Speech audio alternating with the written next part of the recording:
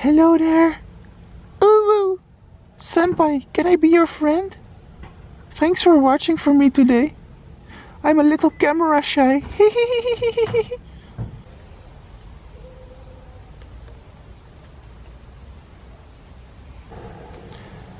What's up everyone? Lately I've been uploading an awful lot of silk moth videos.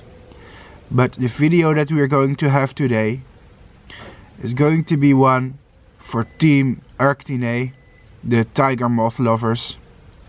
It's still one of my favorite families, although I've been studying silk moths a bit more lately. But what we have here is Estigmene acrea, also known as the salt marsh moth.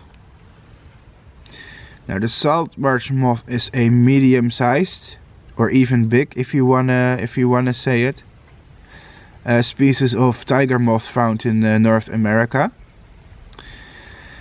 And they have a huge distribution, even from Canada up to Texas to Florida, spanning even a lot of different climates.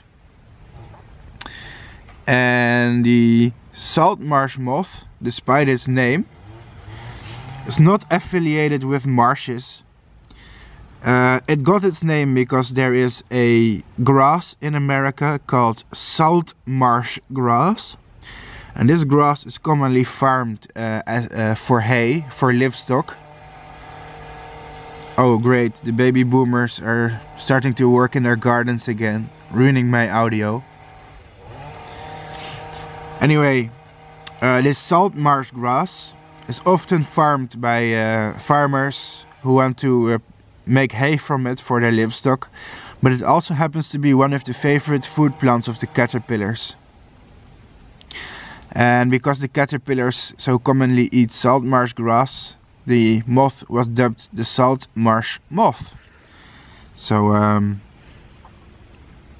it's basically because they like eating one type of grass called salt marsh grass. In reality they have many food plants though.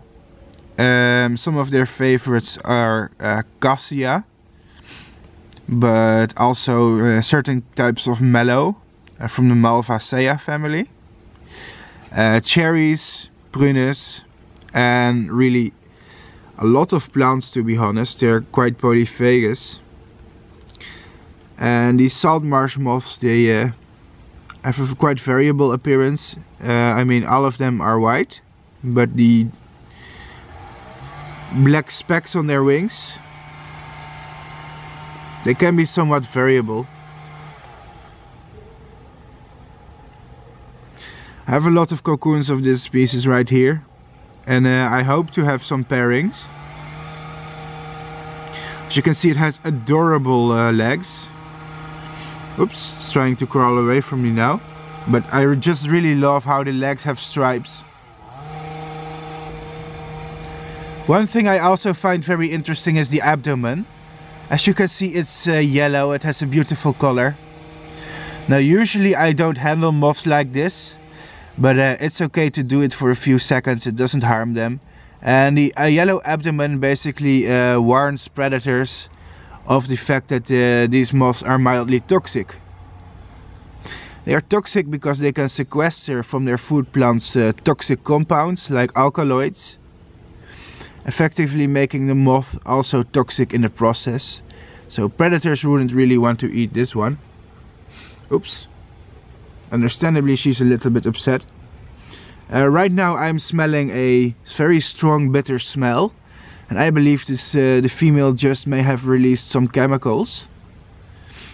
You know, if you've ever handled a ladybug, then it's almost exactly the same smell.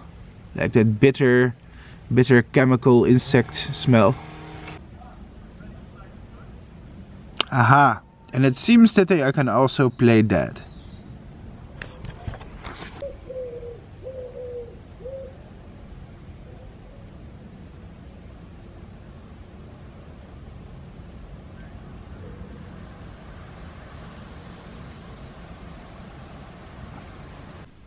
Thanks for watching and goodbye. I got a whole lot of cocoons of very interesting species of tiger moths. So if you like them, follow my YouTube channel and you will see a lot of cool species in a short time.